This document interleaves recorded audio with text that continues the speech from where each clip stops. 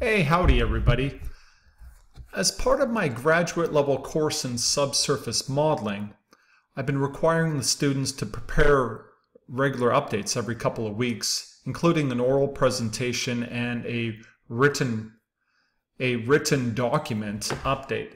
And so I'm one of those folks who feel that I don't really have much business assigning something I wouldn't be willing to do myself.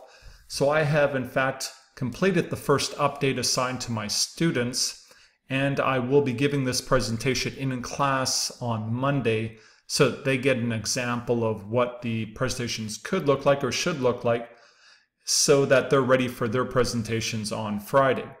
The actual document that I prepared is shown here. I'll put it out on GitHub, and so it provides an executive summary of all of the work that I did, a description of the workflow and methods, including the loading of data, checking summary statistics of the data, plotting the data, the spatial location maps, the data distributions, a little bit of outlier detection and trying to investigate that a bit, comparison between what's observed at the well locations and what's observed over the entire seismic map. That's a very good indicator of whether or not we have some type of bias going on. And also initial interpretation of reservoir depositional setting, kind of that initial look at what could be going on. And so I'll provide this on GitHub and a link with this video. And so this is all just worked up, really pretty straightforward stuff using matplotlib and lib, and also I think a little bit of geostats.py, some numpy, pretty straightforward, pandas, data frames. And so if you go through it, you'll find out that I have my conclusions, but I don't want to go through all that right now because I'm going to spoil my talk. And so what I'll do right now is I'll just practice or show you what one of these presentations would look like in my class, and I'll put this up on YouTube so that my students are able to check this out before they do the presentation themselves, even if they miss class on Monday. So let me begin. I'll get into mode here, into character, and I'll do my presentation as if I am a senior reservoir modeler for the Moose Jaw Reservoir Asset Team. Okay. All right, thank you everybody for attending. I only have about 5 minutes to present to all of you today. I want to provide you an update of what we've done on the team. Here's my executive summary slide. You can see that we've just started out with our univariate, a little bit of spatial, not very quantitative, but spatial analysis, looking at the data. And we want to basically check the data, formulate any initial subsurface hypotheses, and give ourselves a little bit of direction as far as what we should do moving into the future. The work included visualization, data distributions, location maps. We did it by combined and also dividing by facies, sand, and shale. Calculation and summary statistics and some outlier detection.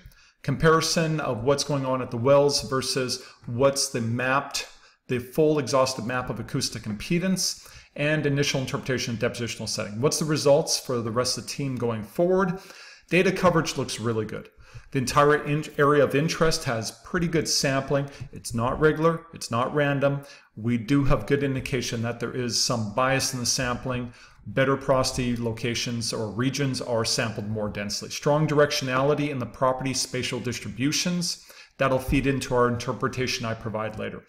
Property distributions, geometries are consistent with a weakly confined deep water channel system. That's our initial hypothesis at this moment.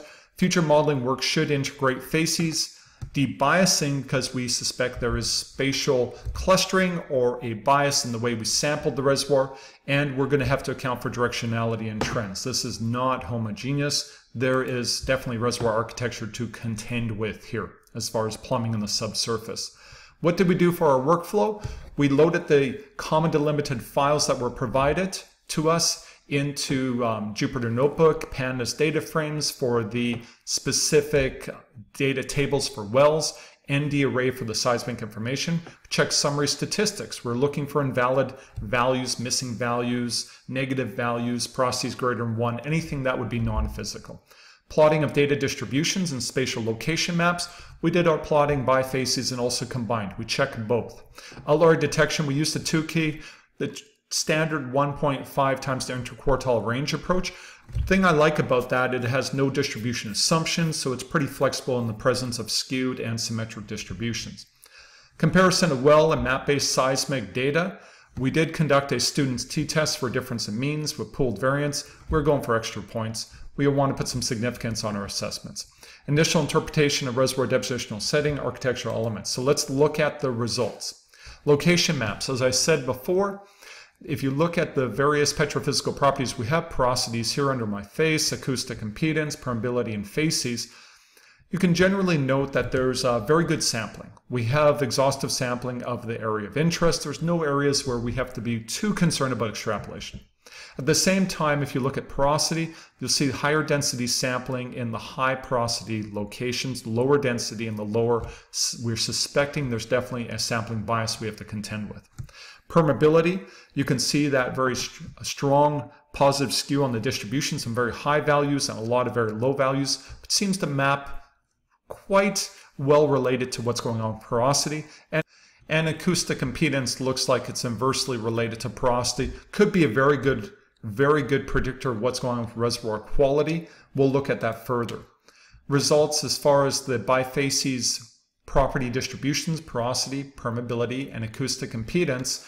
You can see that by shale and sand, there is a significant difference. That multimodal behavior you see if you don't consider them separately is definitely being driven by facies. So clearly there's a strong porosity, permeability, acoustic impedance dependence on facies. You can confirm this by looking at the summary statistics by sand and by shale. And what you'll see is that there's significant differences in any of the statistics. The means, the minimums, the P25s, and so forth are all quite significantly different. If we look for outliers using the Tukey method across all of the properties and flag wells that have any one of the properties identified as a potential outlier, what you'll find is the yellow are the outliers here. And you can look at them and you'll see that there's quite a few wells that exceed that criteria for one of the properties. But if you look at the maps, you look back at the maps, the properties are pretty continuous. The distributions have kind of fat tails to them. And so my assessment is that it's not a data issue, but in fact, perhaps areas of interest that we should look at later. Comparison acoustic impedance over the entire gridded map versus well data. The distributions are significantly shifted. Wells are in red, blue for seismic. You can see strong degree of overlap but shift. The CDFs are pretty clear that what you're seeing is a shift to higher acoustic impedance when you look at the seismic. Preferential drilling in the low acoustic impedance to high porosity locations. And finally, an initial interpretation. So this is the map of acoustic impedance with all of the well acoustic impedance superimposed on top of it. And what you can see is very, very interesting that we have these channels of lower acoustic impedance surrounded by higher acoustic impedance regions. This could in fact be sand-filled channels. The fact that we have them separated, there looks like there's some avulsions going on. Perhaps it's a weakly confined deep water channel system. Of course, a larger seismic image to be able to start mapping out the morphology of the actual slope valley and so forth. But at this point, this does seem like a consistent story as far as the property distributions are consistent with what we'd see for a deep water setting, and the overall geometries and directionality seems to be indicative of that. Although we could have alternative hypotheses for sure, we do see a general trend of what looks like an increasing acoustic impedance as we move from this top corner to over here. And so you could wonder if maybe that's just we have some type of fining going on within the channel. Often deep water channels will be more continuous for large length scales, so that might be a concern. It might suggest that we're more shallow water, but at this time we'll go ahead with assuming a deep water system. Conclusions from the initial univariate and spatial investigation, very qualitative spatial investigation. Bifacies workflows are definitely going to be required for the subsurface modeling. We can see a lot of the heterogeneity is captured, or the property distributions are strongly dependent on facies.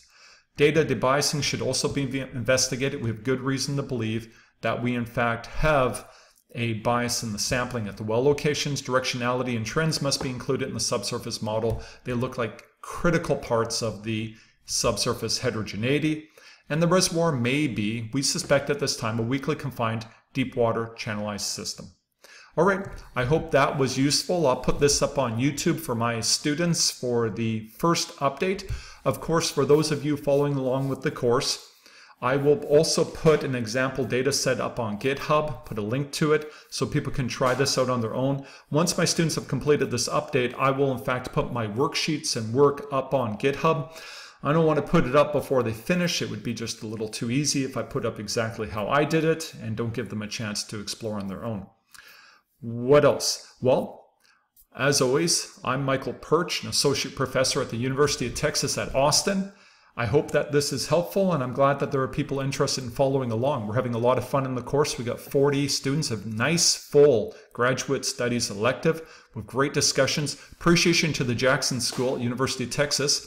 They gave us a new classroom because our class got too large for my room over in Petroleum and Geosystems Engineering. And it was a very nice modern room donated and built by Chevron, my old employer, who I love Chevron. And boy, thank you for that room. It is a wonderful modern room. So, all right, take care, everybody.